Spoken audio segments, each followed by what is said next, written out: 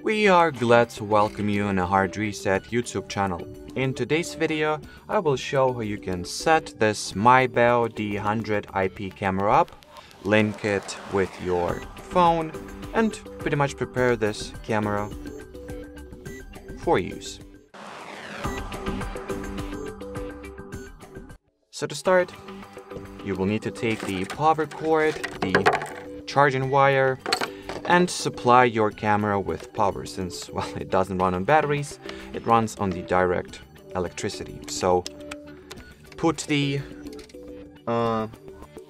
charging brick into your socket, well, not your, but just some socket. Then this micro USB goes into the slot on the back of the camera here, so insert it.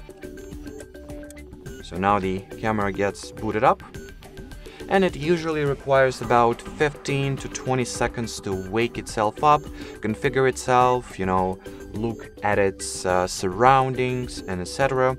So let's allow some time for this camera to perform all those necessary stuff, to wake itself up, to move around. And you know that this process is finished and you can continue when you see that this red status light blinks slowly. That means that we can proceed now. What you need to do, I would actually recommend if you got this camera secondhand or it's been used before you bought it, it's not like brand new, you can also, before setting it up, you can hard reset the camera. In order to do that, take some kind of needle or injection tool, find the SD card slot right at the bottom of this bowl or sphere, and well, on top of it, well, not on top of it, above it rather, you'll find a very, very tiny hole. Here it is. So put your needle or injection tool inside, press until you hear a click, and now wait for the camera to be reset, which you'll know it happened by these two blinking sounds we just heard. So now take your phone.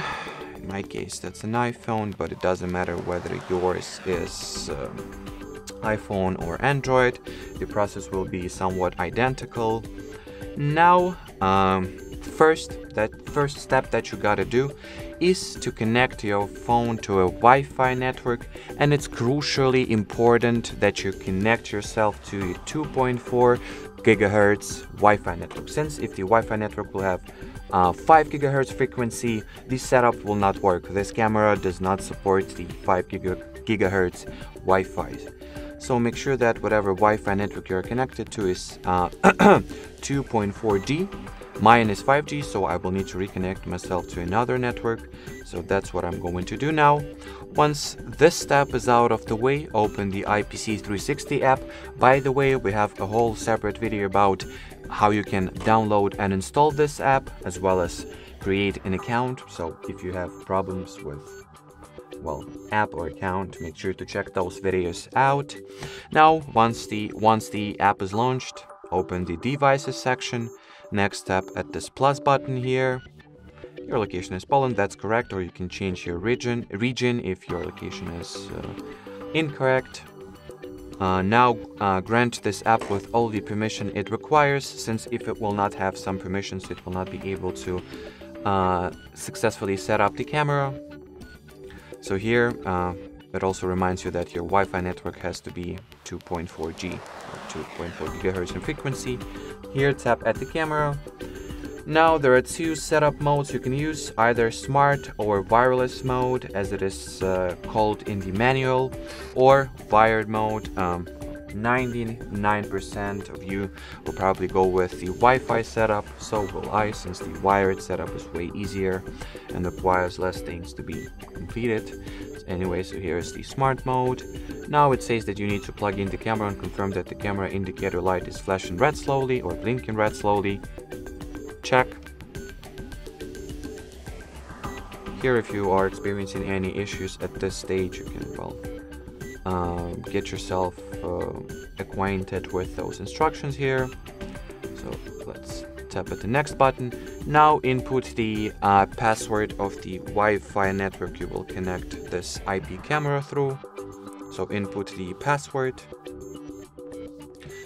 And now wait until the device configuration is finished. It can take anywhere between like 20-30 seconds up to a minute.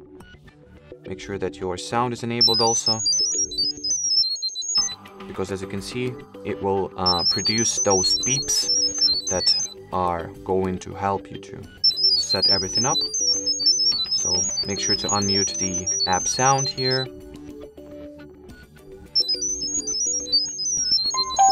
So, as you could have heard, the doorbell ring, the doorbell sound rang. So now we can tap over here, and within a few seconds, I would assume the setup should be finished. So let's wait now. Maybe it has some remaining configurations to make. So sometimes you just gotta be patient and wait for this process to finish. So let me do that myself. And simply wait.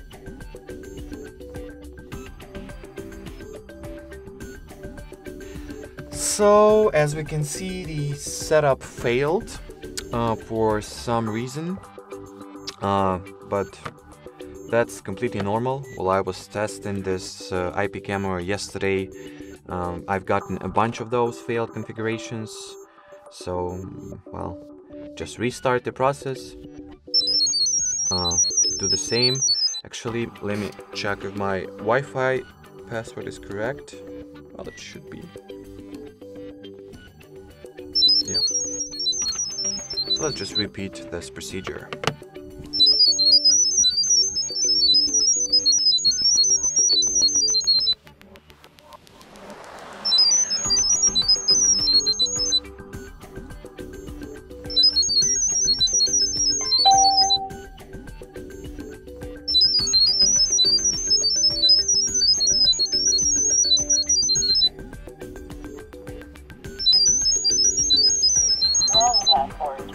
Oh, yep, so it says that the Wi-Fi password is wrong, so I've probably inputted the wrong password. So let me quickly fix this issue and get back to you guys.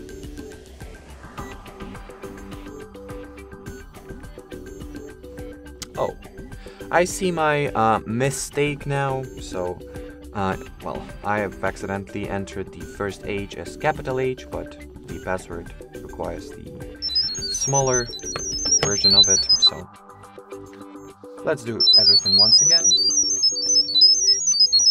And this time the setup should succeed.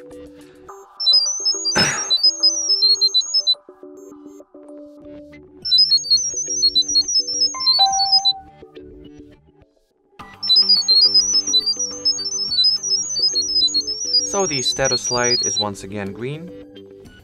The camera ready. As you could have heard, the camera is ready. The connection and setup both were successful.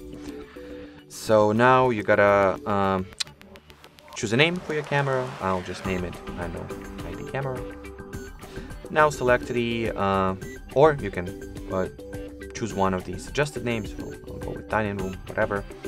Now you need to create the navigation picture, so the camera will make the 180 degrees turn around the room to check its surroundings and remember them. And in the future you'll have this reference image, and you can like tap anywhere at this image.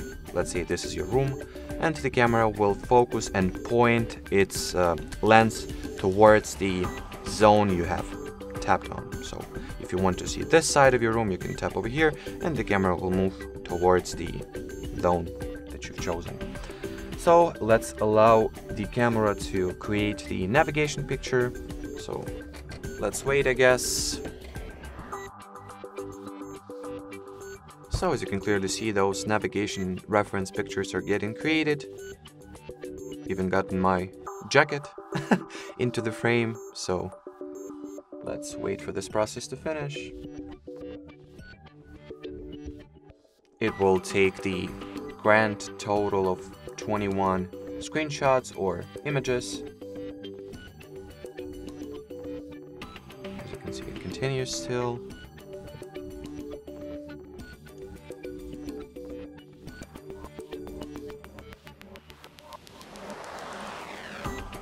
So that's how the real navigation picture looks like. I mean, it's not perfect, but it will do. And well, at this point, the camera has been set up successfully, as you can see. So I guess that will do it for this video. Or actually, before I go, let me quickly show how this navigation picture actually works. So if I want to see this part of the room, I'll just step over here and the camera will turn towards it, as I've already said. Or if I want to point camera at me, I can do that. And as you can see, hello, it will. Anyway, that will be it for this video, guys. So thanks for watching, thanks for your attention, and bye-bye.